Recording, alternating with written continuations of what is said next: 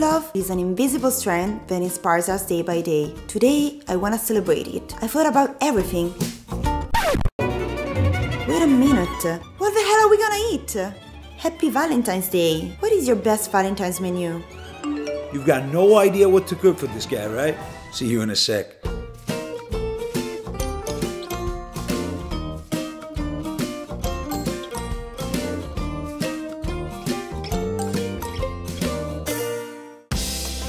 Whoa, I really don't think I can cook with you dressed like that. This is way distracting. So I chose the perfect outfit for tonight. Did anybody send you any roses?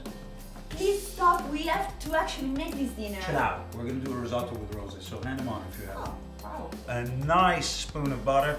You go on with your leeks. Every time I eat risotto, the perfect proportion is a cup of coffee. You basically steer it in the same direction. Can I try it? Definitely. Okay. So I can say I kind of made this dinner, right? Yeah, you had your hands on it. Step 2, you want to get some wine. Why wine inside? Smells romantic. It does. And now we're going to put the roses. 1 petal, 2, and 3. Just pile them up, spin it around, and take it out. I'm actually envious now. I know. Rich is gonna be so happy that I actually cooked this risotto for him.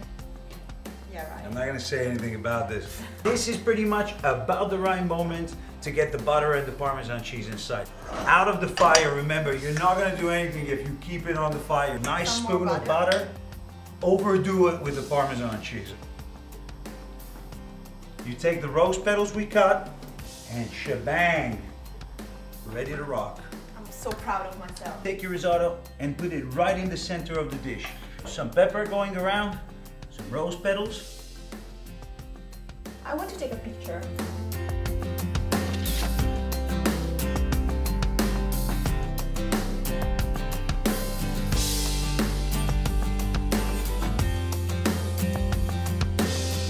You want to have a taste about it? Yeah, why not? There you go.